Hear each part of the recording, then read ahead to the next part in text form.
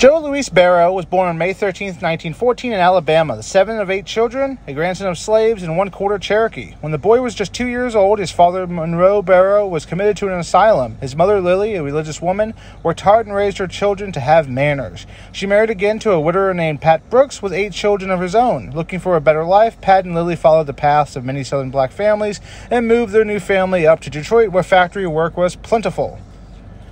Joe was a shy, quiet, and uninterested in school, and so was often mistaken for being dumb. A friend took him to Brewster's East Side Gymnasium and introduced him to the world of boxing. He fell in love with the sport. He soon shortened his name to Joe Louis so that his mother wouldn't find out, but she caught on eventually. At first, Mama looked unhappy, Louis recalled, but she could see that if any of us kids wanted to do something bad enough, she'd just try to see that we got a chance at it. No matter what you do, she said, remember, you're from a Christian family and always act that way. It was in the early days of the Depression, and his family and stepfather and mother accepted the $7 checks Louis brought home.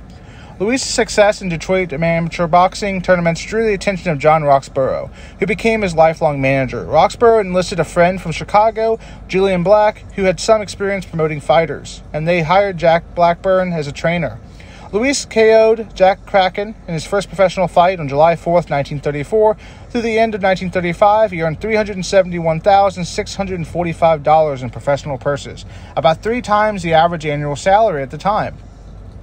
The heavyweight championship was in reach as long as Louis's team could secure a fight with James Braddock, the title holder in 1935. The path required that Louis beat other contenders for the title to prove himself a worthy component, and to demonstrate that his name could sell tickets. As boxing historian Herb Goldman described this period, Louis was going through the heavyweight division like Sherman through Georgia. He took Max Baer in 4 rounds, Primo Carnera in 6. Former heavyweight champion Max Schmeling was the same path to reclaim his title. The Schmeling and Louis camps agreed to a bout in 1936, with a contract providing that they would not schedule any other fights for at least 6 months beforehand. In the interim, Louis took up golf, whose remarkable record of victories had bred complacency. Louis had won his first 27 professional bouts, 23 by knockout, and was the 10-1 favorite in the fight against Schmeling. Yet Schmeling stunned Louis and American fighting fans with a knockout in the 12th round. An idol fell, White wrote the New York Post, and the crashing was so complete, so dreadful, and so totally unexpected that it broke the hearts of the Negroes of the world, Louis's friend Walter Smith would recall. Everyone was sick. Usually after Joe Louis got through fighting, everyone would be out in the streets, driving, honking their horns, and not only in Detroit, Philadelphia, New York, and Chicago, everywhere. Not the night? No, it was a sad night. It was like a funeral. After the first professional loss, Louis returned to training with a renewed purpose to defeat Schmeling. Schmeling and Braddock had arranged a title match, but as Adolph Hitler made headlines and threatened war, anti-Nazi groups and unions promised a boycott, scaring off the promoter. Braddock's management found they could make more money with less controversy by setting up a match with Louis. In fact, they would promise 10% of Louis's earnings for the next 10 years, a tidy sum. When a knockout in the 8th round, Louis became the new heavyweight champion of the world, but it was not until 1938's rematch against Schmeling when he quickly knocked out the German boxer that Louis truly felt like the undisputed champion. Louis held that the world title for 12 years through 24 bouts, longer than anyone before or since. When the United States entered World War II, Louis enlisted in the Army. Might be a lot wrong with America, but nothing Hitler can fix. He said he fought exhibition matches to raise money for the armed services and boost morale for the troops. He made donations to military relief funds. Historian Jeffrey Salmon says Joe Louis set a stunning example through his acts of patriotism, and even the South responded appreciatively.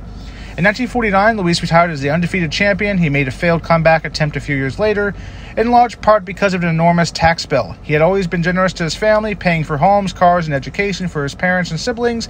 He was monogamous to strangers, too, handing out $20 bills to anyone who asked. He invested in a number of businesses: Joe Louis Restaurant, Joe Louis Insurance Company, a softball team called the Brown Bombers, Joe Louis Milk Company, Joe Louis Punch, a drink, the Louis Power PR firm, a horse farm, and more. All eventually failed. He gave liberally to the government as well, paying back the city of Detroit for any welfare money his family had received, and donating huge sums earned from his exhibition boxing to the war effort. Despite all the money he had made, Louis like most boxers, did little to protect himself financially, and wound up owing a tremendous amount of back taxes. As he would later put it, "When I was boxing, I made $5 million and wound up broke." Owing the government $1 million. If I was boxing today, I'd make $10 million and wind up broke. Owing the government $2 million. Towards the end of his life, Luis took a job as a greeter for a Las Vegas casino.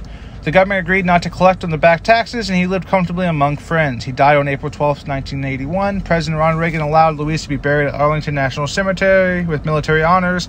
At the end of his memoir, Luis wrote, I almost always did exactly what I wanted to do.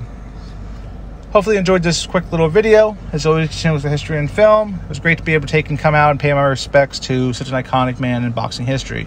Catch you guys in the next video. Have a great day, everyone.